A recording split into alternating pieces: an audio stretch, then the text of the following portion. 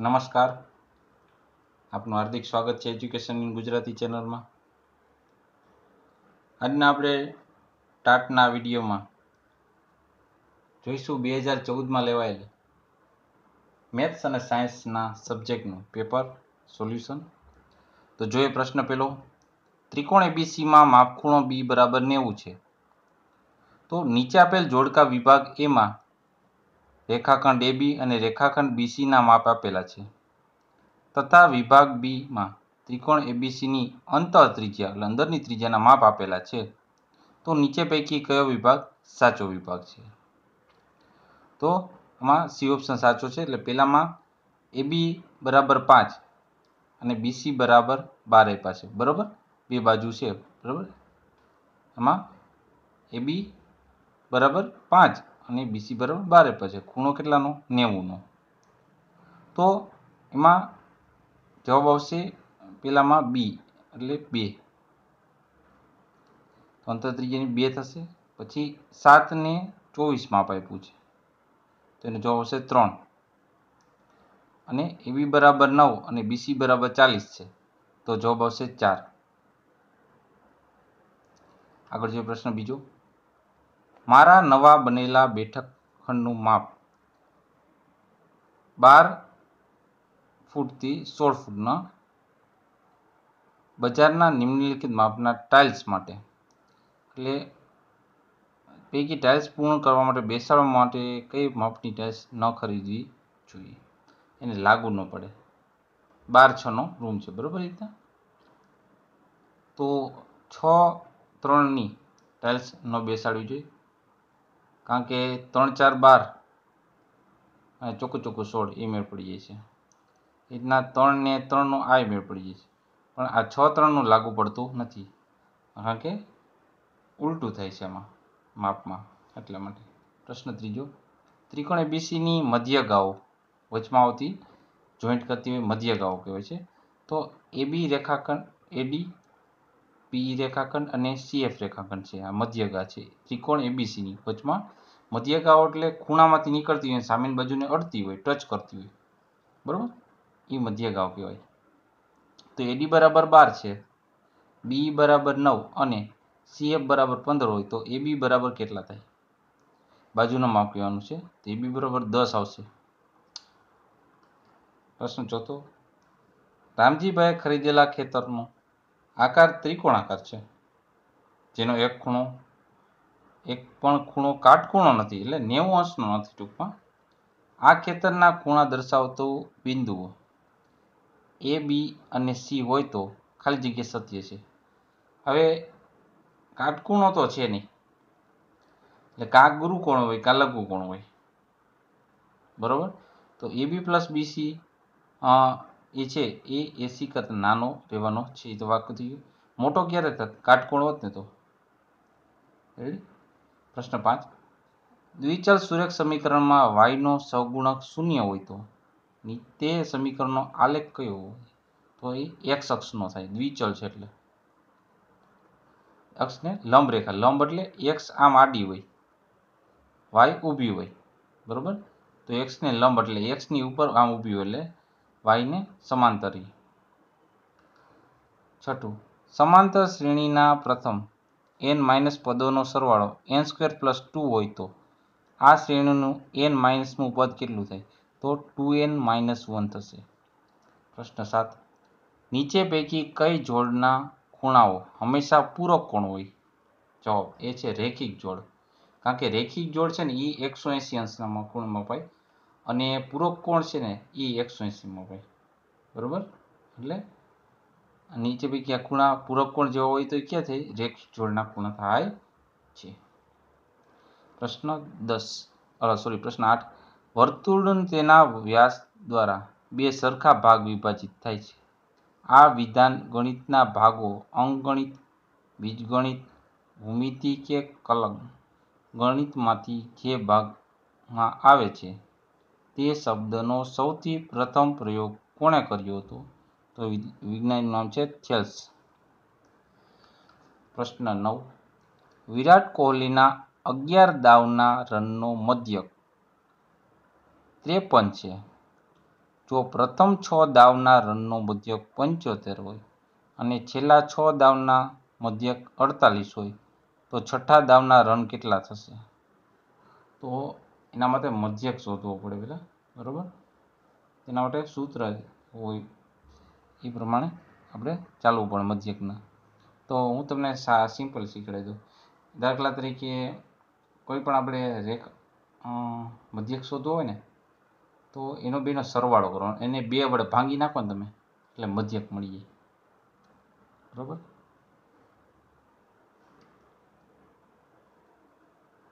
પ્રશ્ન 10. ચતુષ્કોણની કોઈ એક બાજુને સમાવતી રેખા તેની સામેની બાજુને છેદે છે તો આ ચતુષ્કોણ કયા પ્રકારનો કહેવાય? જો અંદરની બાજુ છે તો સામેની બાજુ. તો ચતુષ્કોણમાં 2 હોય, એક બહિર્મુખ હોય ને અંતર્મુખ હોય. તો અંતર્મુખ હોય ચતુષ્કોણ કહેવામાં આવશે. કઈ ચતુષ્કોણ? કોઈ પણ એક બાજુ સમાવતી રેખા સામેની બાજુને છેદી જાય તો આ ચતુષ્કોણ અંતર્મુખ બની જાય છે. પ્રશ્ન 11. એક શાળાના ધોરણ 9A, 9B, 9Cના એક વિદ્યાર્થી પોતાની નોટબુકમાં કેન્દ્ર O અને ત્રિજ્યા 5 સેમી હોય તો વર્તુળ દોરે તો નીચેનામાંથી કયું વિધાન સાચું બને?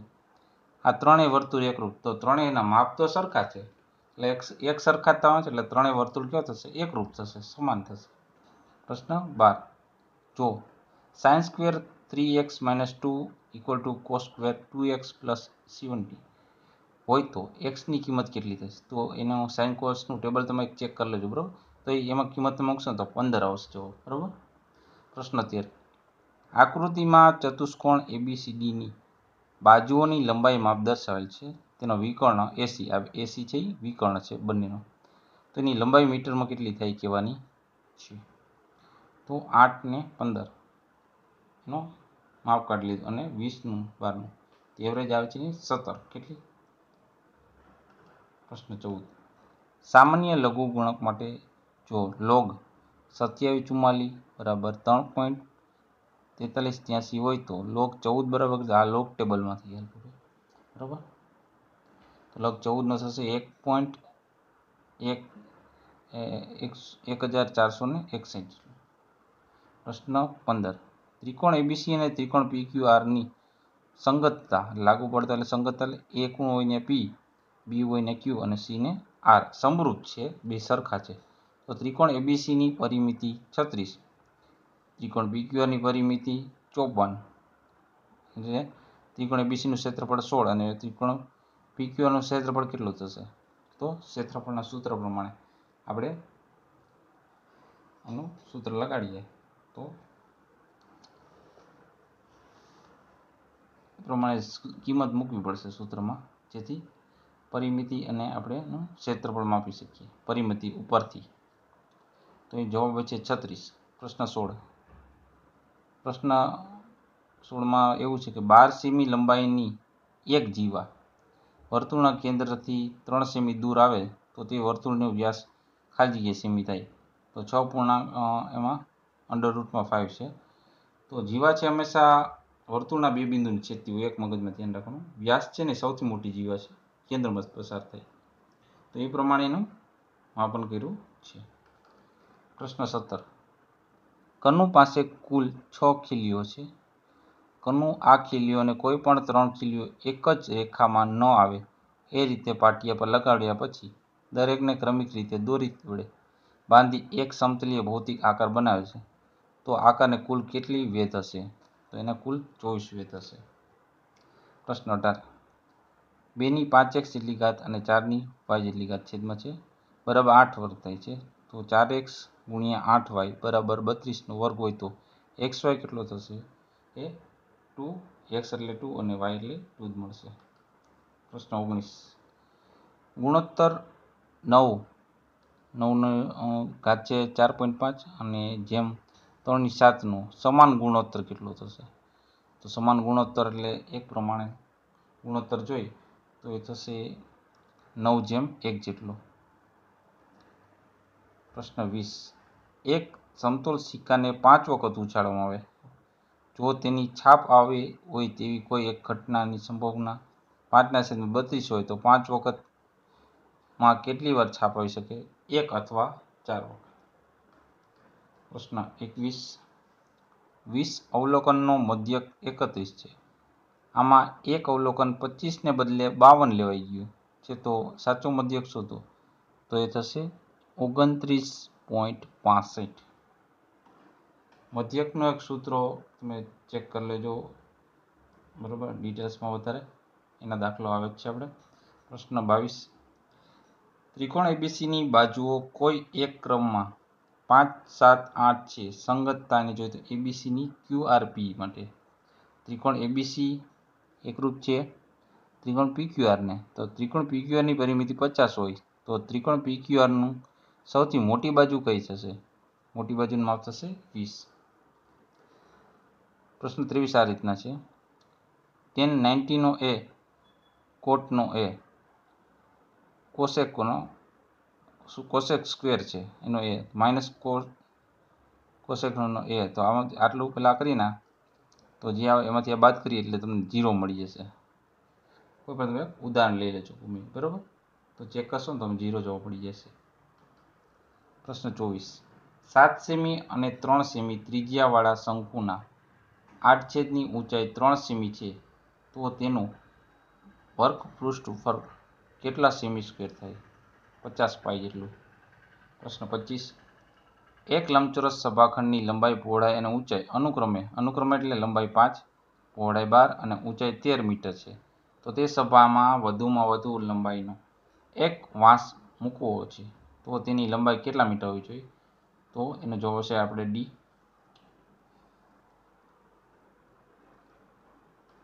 પ્રશ્ન 26, ઉપરોક્ત આલેખના કેટલા શૂન્યો છે? 1, 2 ને 3 શૂન્ય છે. પ્રશ્ન 27, તમને ઉકેલ શું થશે? આ સમીકરણનો ઉકેલ થશે સી ઓપ્શન જવાબ છે. પ્રશ્ન 28, એક ચોરસ હાથરૂમાલ છે, તેના પર 3.5 સેમી ત્રિજ્યાવાળી 16 વર્તુળાકાર ડિઝાઇન બનાવે છે, તો હાથરૂમાલ ક્ષેત્રફળ બતાવો. તો સેમીમાં થશે 784 સેમીનો વર્ગ જેટલું. પ્રશ્ન 29, log 2 બરાબર 0.3010 છે, તો log 3 બરાબર 0.4771 હોય, તો log 12 બરાબર કેટલું થશે? તો 12 બરાબર થશે 1.7781 જેટલું. આ લોગેરિધમના આપણે દાખલા જે આવે છે ટેબલના એ ચેક કરી લેવા. પ્રશ્ન 30,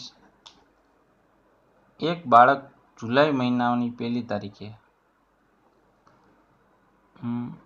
₹1, બીજી તારીખે ₹3 એમ ક્રમશઃ બચત કરે છે, તો છેલ્લા દિવસે તેણે કેટલી બચત કરી છે? તો કુલ 61, કારણ કે જુલાઈ મહિનો એટલે 31મો મહિનો કહેવાય. 61 બચત થાય. રેડી. પ્રશ્ન 31, આપણે જે આકૃતિ આપી છે ABCમાં ઉપર પ્રમાણે દિવાસળીની ગોઠવણી કરતા 132 આકૃતિ બનાવતી હોય તો કેટલી દિવાસળીની જરૂર પડે? આવી 132 આકૃતિ બને તો 17,688 દિવાસળીની જરૂર પડે. પ્રશ્ન 32, ત્રિકોણ એબીસીની બાજુઓના માપ 11, 15 અને K છે, જ્યાં K પૂર્ણાંક સંખ્યા છે. પૂર્ણાંક સંખ્યા એટલે પૂર્ણાંક સંખ્યામાં શું આવે? તો એમાં માઇનસ આવે, -1, 2, 3, બરાબર, 1, 2, 3 અનંત સુધી 0 અને 1, 2, 3 એમ અનંત સુધી આવે, એટલે ઋણ પૂર્ણાંક 0 અને ધન પૂર્ણાંક આમાં સમાયેલ છે. તો ત્રિકોણ એબીસીમાં ગુરુકોણ ત્રિકોણ થાય તેવું કેનું મૂલ્ય કેટલું થશે? તો એ થશે 10. પ્રશ્ન 33, દ્વિઘાત સમીકરણ ax² + bx + c બરાબર 0 હોય, જ્યાં a છે એ 0 કરતાં મોટો છે, ગ્રેટર ધેન છે, તો ના બે ભિન્ન ઉકેલ આલ્ફા અને બીટા છે. જો આલ્ફા > 5 અને બીટા <−5 હોય તો c નું મૂલ્ય કેટલું થશે?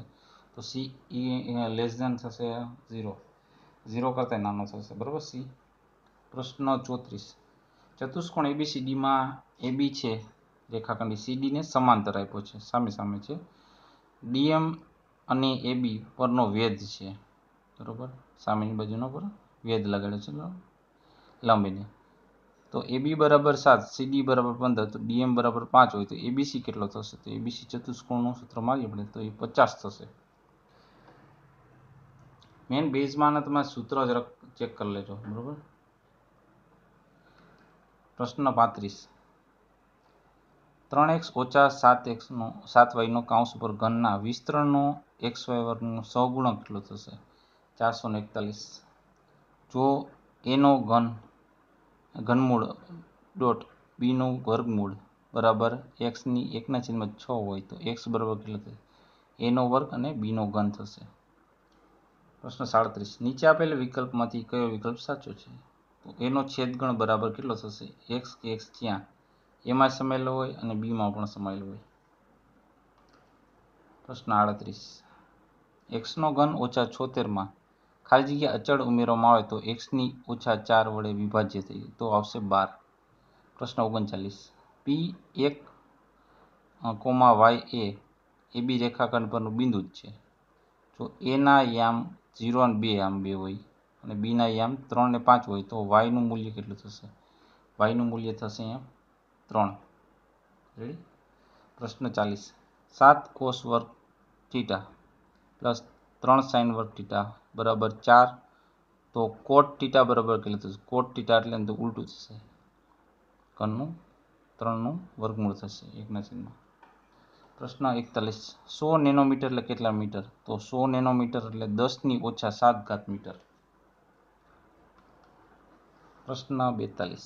હવામાં પ્રકાશનો વેગ કેટલો છે? તો હવામાં પ્રકાશનો વેગ છે 3 ગુણ્યા 10⁸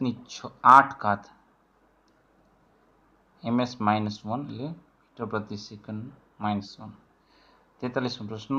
એ માં મિશ્રણ આપેલા છે, બી માં પરિણામમાં રંગ શું ફેર પડશે? લાલ અને વાદળી રંગ ભેગો કરીએ એટલે થશે મરૂન. લાલ ને લીલો રંગ ભેગા કરીએ આપણે, લાલ ને લીલો એટલે એકદમ થશે પીળો. લીલો અને મરૂન ભેગા કરીએ એટલે આવશે શ્વેત. વાદળી ને લીલો ભેગા કરીએ એટલે આવશે મોરપીચ કલર. એટલે જવાબ આવશે સી સાચો છે. પ્રશ્ન 44. નીચે આકૃતિમાં સમતુલ્ય અવરોધ જણાવો. આ અવરોધ એટલે ઓહમની નિશાની છે, અવરોધ દેખાડ્યા છે.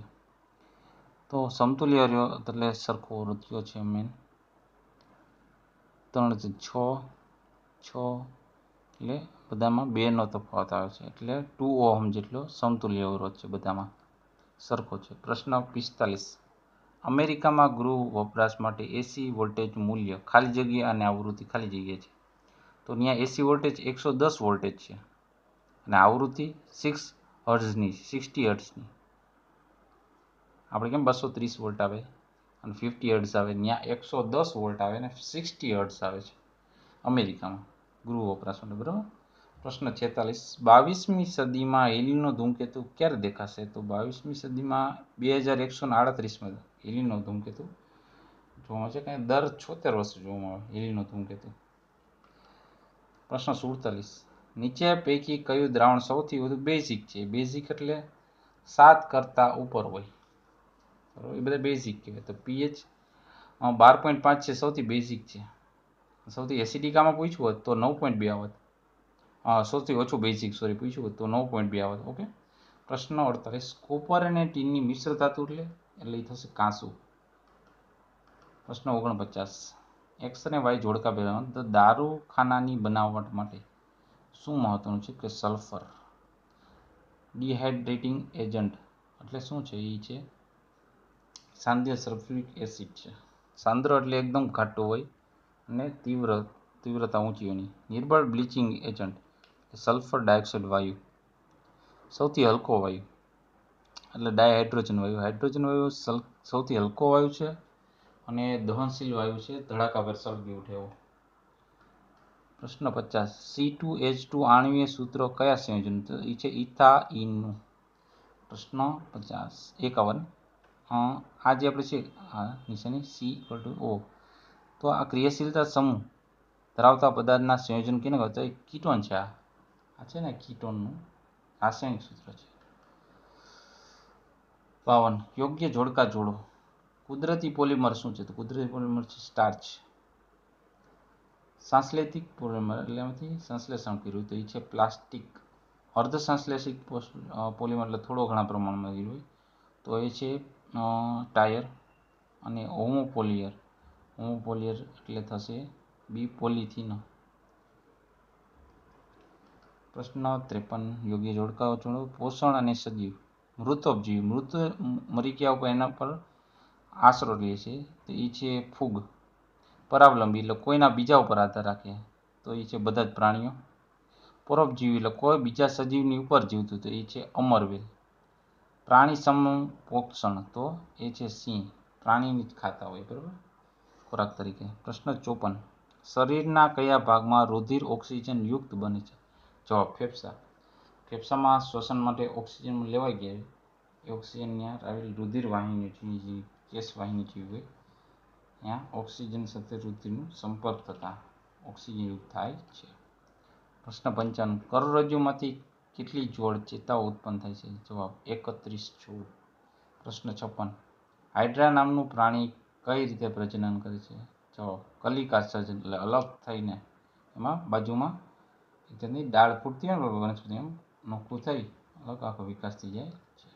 પ્રશ્ન 57 અશ્મિઓની ઉંમરનો અંદાજ કઈ પદ્ધતિ દ્વારા થાય છે? જવાબ કાર્બન ડેટિંગ પદ્ધતિ. એનાથી કેટલા વર્ષ જૂનું છે એ ખ્યાલ પડી જાય. પ્રશ્ન 58 મેન્ડેલે ઊંચા છોડનું વામન છોડ સાથે સંકરણ કર્યું ત્યારે F2 પેઢીમાં વામન છોડનું પ્રમાણ કેટલું હતું? જવાબ 25% જેટલું. પ્રશ્ન 59 જૈવિક વિઘટનનું ઉદાહરણ કયું છે? જવાબ ફળ.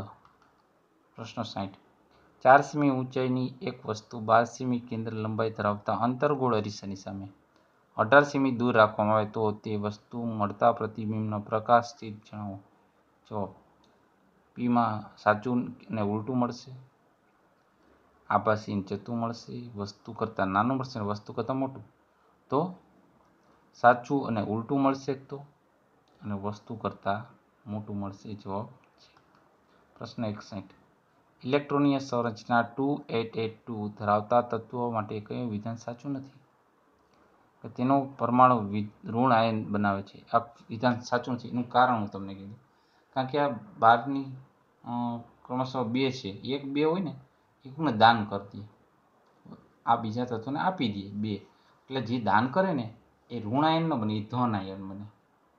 કદાચ અહીંયા 6 કે 7 હોત ને 2 8 8 16 આવે બરાબર તો કદાચ 14 15 કે 13 હોત તો એ ઋણ આયન બનત.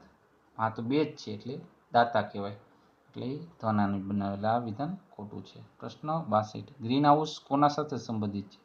તો વૈશ્વિક તાપમાન વધે એટલે જે કાર્બન ડાયોક્સાઇડનું પ્રમાણ વધ્યું છે એટલે કાર્બન ડાયોક્સાઇડ ગરમી શોષી લેવાનો ગુણધર્મ હોવાથી વૈશ્વિક તાપમાનમાં વધારો થયો છે એની અસર ગ્રીન હાઉસ અસર કહેવાય છે. જે એન્ટાર્કટિકામાં આવેલો બરફ ઓગાળે છે અને સમુદ્રનું પ્રવાહ ઊંચું તળાવે છે. એટલે પ્રશ્ન 63 જોઈએ તો ગજિયા ચુંબકની બહારના વિસ્તારમાં ચુંબકીય ક્ષેત્રરેખાઓની દિશા તો ચુંબકની એ છે એન ધ્રુવથી એસ ધ્રુવ તરફ બધા ચુંબકીય ધ્રુવ જતા હોય છે. પ્રશ્ન 64 ઓહમના નિયમ પ્રમાણે જોઈએ તો પરિપથમાં વોલ્ટેજ વધારા પ્રવાહમાં વધે છે. પ્રશ્ન 65 તારાઓનું ટમટમવું દેખાવ માટે કઈ પ્રકાશી ઘટના જવાબદાર છે? જવાબ વાતાવરણની વક્રીભવન થાય છે. પ્રશ્ન 66 નીચે દર્શાવેલ વિદ્યુત પરિપથમાં બિંદુ એ અને બિંદુ બી વચ્ચે સમતુલ્ય અવરોધ કેટલો છે? તો અહીં સમતુલ્ય અવરોધ કેટલો છે? 4 4 એટલે 4 આવશે બરાબર. સમતુલ્ય એટલે અહીંથી સાચો અહીંથી આ નહીં લખવાનો સમતુલ્ય કીધું એટલે સરખો 4 ઓહમ છે. પ્રશ્ન 67 નીચેમાંથી કયું લક્ષણ મેરુદંડી સમુદાયના પ્રાણીઓ માટે જોવા મળતું નથી? અગ્રભાગનું પાંખમાં રૂપાંતર થાય. પ્રશ્ન 68 નીચેનામાંથી ગુણધર્મ શામાં જોવા મળે છે? જવાબ એક જ આવર્તનમાં રહેલા તત્વોનું આ ત્રણેયનું બરાબર. પ્રશ્ન 69 નિમ્નલિખિત ઉદાહરણ તપાસો. સામાન્ય તાપમાને પાણીનું બાષ્પીભવન ધીમું થાય છે. વનસ્પતિ કોષ અને પ્રાણી કોષમાં પાણીનો સંગ્રહ થાય છે. દર્દીને લીધેલ દવામાં અસરકારકતા વધે છે અને ઝડપી બને છે. સુતરાઉ કાપડ કરતાં ટેલિયન કાપડ ઝડપથી સુકાઈ જાય છે. આવું શાના કારણે બને છે? તો આ બધું છે હાઇડ્રોજન બંધને લીધે. પ્રશ્ન 70 કડી ચૂનાનું રાસાયણિક નામ તો કેલ્શિયમ ઓક્સાઇડ. પ્રશ્ન 71 એક બાળક 90 મિલી પાણી પીવે છે તો તેને પેટમાં પાણી કેટલું અણુ જશે? જવાબ 5 × 6.022 × 10⁻23 અણુઓ જેટલું. પ્રશ્ન 72 નિમ્નલિખિત સંયોજનના નામકરણના જોડકા આપો. N2O એટલે નાઇટ્રોજન ઓક્સાઇડ એટલે આપણે આવશે નાઇટ્રસ ઓક્સાઇડ. બી પછી N2O3 એટલે આવશે નાઇટ્રોજન ટેટ્રોક્સાઇડ 3 એટલે ટેટ્રો. N2NO4 એટલે 4 છે એટલે આપણે આવશે 3 એટલે નાઇટ્રોજન ટ્રાયોક્સાઇડ બરાબર, સોરી 3 એટલે ટ્રાયોક્સાઇડ થશે અને 4 એટલે ટેટ્રોક્સાઇડ થાય. અને N2O5 એટલે 5 એટલે પેન્ટો એટલે નાઇટ્રોજન પેન્ટોક્સાઇડ એ આવશે. એટલે પહેલામાં આવશે બી, બીજામાં આવશે ઈ, ત્રીજામાં આવશે ડી અને ચોથામાં આવશે એ. પ્રશ્ન 73 20 kg દળવાળા એક બોક્સને સમસ્થિતિ સપાટી પર બળ F લગાવીને અચળ વેગથી ખેંચવામાં આવે છે. જે ઘર્ષણ બળ 49 ન્યૂટન હોય તો 10 મીટરના સ્થળાંતર દરમિયાન થતું કાર્ય કેટલું થશે? કેટલા જૂલ થશે? તો 0. તમારે દાખલો ગણવો પડશે. પ્રશ્ન 74 લુઈસના અષ્ટકના નિયમ અનુસાર કોઈપણ તત્વ એક અથવા વધુ પરમાણુઓ ઇલેક્ટ્રોનની આપલે દ્વારા રાસાયણિક બંધથી જોડાઈને અણુઓ બનાવે છે. અણુઓ બનાવવાની આ ઘટના દરમિયાન સંયોજકતા તત્વની ઉર્જા ઘટે છે. આથી શું થશે? તો તત્વોની સ્થિરતા વધે છે. પ્રશ્ન 75 ઓક્સિડેશન પ્રક્રિયા માટે નિયમનું કયું વિધાન સાચું છે? ઓક્સિડેશનમાં ઓક્સિજન ઉમેરાય, હાઇડ્રોજન દૂર થાય. ઓક્સિડેશનની જગ્યાએ તમને રિડક્શન પૂછાડો તો આનાથી ઊંધું થાય, હાઇડ્રોજન ઉમેરાય અને ઓક્સિજન દૂર થાય.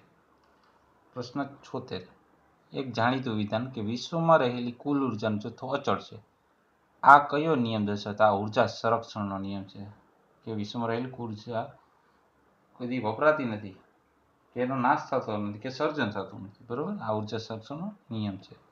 પ્રશ્ન 77 પ્રવૃત્તિ મેગ્નેશિયમની પટ્ટીને એક છેડે ચીપિયા વડે પકડીને બર્નરની ઓક્સિડેશન જ્યોતમાં કેવો થશે? તો સંયોગીકરણની પ્રક્રિયા થશે. મેગ્નેશિયમની પટ્ટી છે ને એકદમ અતિ તેજસ્વી જ્યોતથી સળગી ઉઠશે. પ્રશ્ન 78 વૈજ્ઞાનિક લુઈસે કયો નિયમ રજૂ કર્યો તેનાથી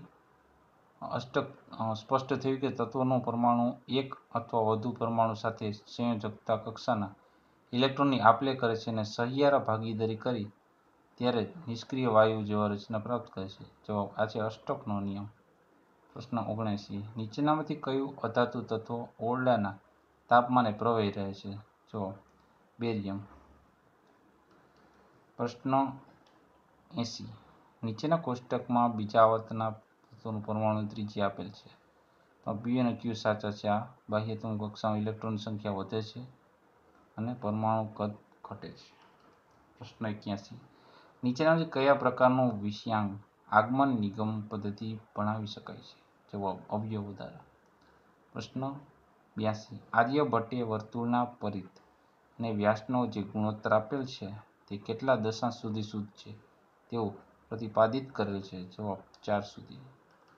પ્રશ્ન 83 પીટીસી તથા બીએડ જેવી શૈક્ષણિક સંસ્થા ખોલવા માટે કોની મંજૂરી આવશ્યક છે?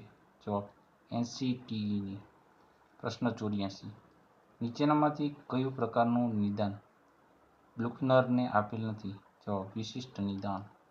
પ્રશ્ન 85 પૃથ્થકરણ પદ્ધતિમાં નીચેનામાંથી કયા શિક્ષણના સૂત્રનો ઉપયોગ થાય છે? જવાબ અજ્ઞાતથી જ્ઞાત તરફ. પ્રશ્ન 86 બેન્જામિન બ્લૂમ અને તેના સાથીઓએ શૈક્ષણિક હેતુઓ માટેના કેટલા ક્ષેત્રો નક્કી કર્યા છે? જવાબ 3. પ્રશ્ન 87 નીચેનામાંથી કયો વિષયાંગ મોડેલ દ્વારા વિદ્યાર્થીઓને ભણાવી શકાય નહીં? જવાબ ઇન્ટરેસ્ટ વિના ભણાવી શકાય નહીં. પ્રશ્ન 88 પિતા અને પુત્રીની ઉંમરનો સરવાળો 80 વર્ષ છે. 4 વર્ષ પહેલાં પિતાની ઉંમર પુત્રી કરતાં 8 ગણી હતી. તો પિતા અને પુત્રીની અત્યારની ઉંમર શોધવા માટે નીચે કઈ પદ્ધતિ અસરકારક છે? જો પૃથ્થકરણ અથવા સંયોગીકરણ. પ્રશ્ન 89. નીચેનામાંથી કયું સામાયિક નથી? જવાબ સ્ટોરી ઓફ મૂન. આ તો બુક છે, બરોબર. પ્રશ્ન 80. પ્રોજેક્ટ પદ્ધતિના કેટલાક સોપાનો છે? જવાબ સોપાનો છે 7. પ્રશ્ન 91. વૈજ્ઞાનિકોની શોધખોળનો સમયક્રમ રજૂ કરવા માટે કયા પ્રકારનો ચાર્ટ બનાવ્યો છે? જવાબ સમય ચાર્ટ. પ્રશ્ન 92. નીચેનામાંથી કયો સિદ્ધાંત પ્રોજેક્ટ પદ્ધતિનો નથી? જવાબ સ્વતંત્રતાનો સિદ્ધાંત. પ્રશ્ન 93. નીચેનામાંથી કઈ બાબત જ્ઞાન મેળવેના હેતુ માટેના અપેક્ષિત વર્તન પરિવર્તનો નથી? જવાબ અનુમાન કરે. પ્રશ્ન 94. નીચેનામાંથી કયા વર્તન પરિવર્તનના આધારે કહી શકાય કે વિદ્યાર્થીને જ્ઞાનના ઉપયોજનનો ઉપયોગ કરેલ છે? જવાબ કારણ આપે તો. પ્રશ્ન 95. ભૂમિતિના અધ્યાપનના નીચેનામાંથી કયા તબક્કાનો સમાવેશ થતો નથી? જવાબ ગણતરીનો તબક્કો. પ્રશ્ન 96. પક્ષ પરની સાધ્ય તરફ જવું કઈ પદ્ધતિનો અનુસરે છે? જવાબ સંયોગીકરણની પદ્ધતિ. પ્રશ્ન 97. મનનું સૌથી ઉચ્ચ પ્રકારનું બૌદ્ધિક કાર્ય એ પૃથ્થકરણ છે. આ વિધાન કોનું છે? જવાબ થોર્નડાઇકનું. પ્રશ્ન 98.